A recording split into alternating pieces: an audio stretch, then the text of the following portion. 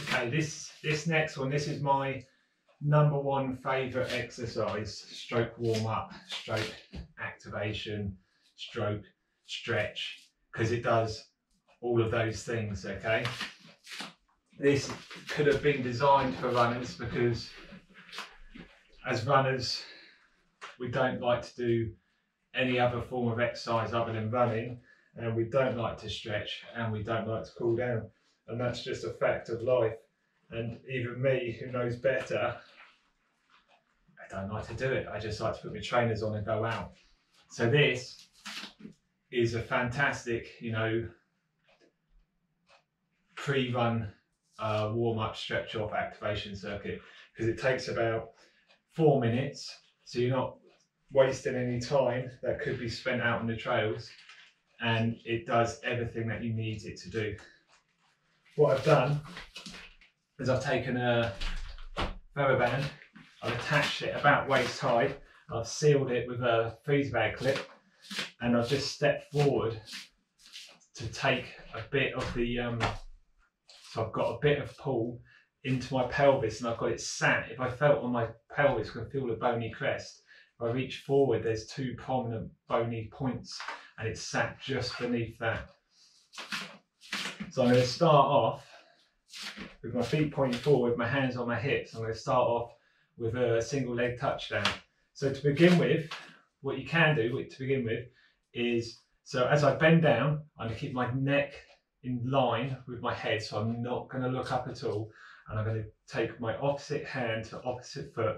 I'm going to bend down, and I'm going to touch my toe, and then as I come up, I'm going to do a hip thrust through the band. Okay, now to start with, you can have, so my right leg's going back, I can allow that to touch the floor.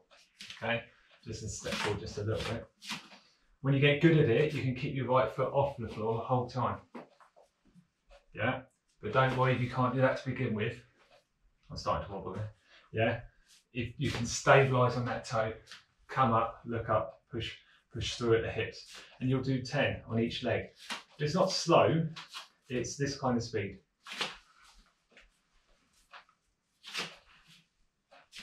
So you can imagine you can get through this pretty fast. So you do 10 on the left, so that's 10, and you do 10 on the right. Okay. Once I've done 10 each leg like that, what I'm going to do this time is I'm going to take my right leg, and it's going to come in front of my left, in line and in front, and I'm lunging forward, so I'm keeping my back leg straight, bending the front leg, leaning forward, stepping back, and it's this kind of speed again. So the first one was a bit of an active hamstring stretch coupled with a bit of glute medius, glute max activation. Now we're doing a bit of a calf. As we're stepping over, we may get a little bit of TFL stretch off, coupled again with glute activation. Okay, so you do 10 each side, just stepping forward into a forward lunge. Always keep your hips pushed into the band. Don't let it buckle you backwards. You should be stood straight up and proud. Okay, so 10 each side like that. So you can see this is rapid. So we've done those 2. Now onto the third one. Feet under knees, under hips, feet pointing forwards, and then we can have hands on ears, and all we're going to do is sink down into a squat, up through a hip thrust, and we're just going to perform 10 like so. And then when we've done 10 of our prisoner squats, what we'll do, turn side on. So I'm side on now. And this one to begin with takes a little bit of setting up, because what I want to have is when I step out, so I'm going to step out into a side lunge, but I want my feet in a position that this knee is over this toe, is over this hip. So this side of my body looks like a squat, but this leg is straight out to the side. Okay, so it takes, so test it first, and like, that's, and we want a bit of pull on the band, a bit of resistance.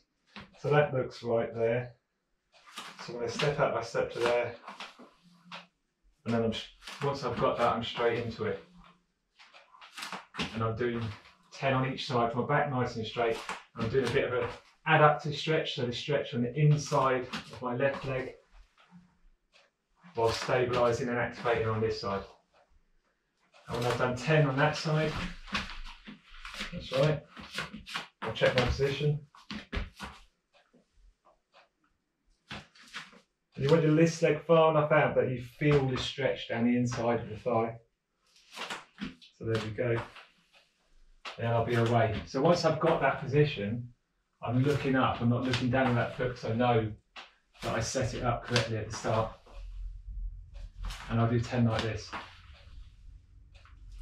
And then that's it. So literally 4-5 minutes, and then you're good to go. And what you've done there is you've done an active stretch into your hamstrings, your adductors, your hip flexors, your calves, and the whole time you're activating your glute medius and your glute max. So you've loosened off the muscles which are prone to tightening and causing you issues when you run, and you've activated the muscles you need for your one-legged stability and your propulsion. And so yeah, that's why I like it: quick, easy, fast, and you're out the door.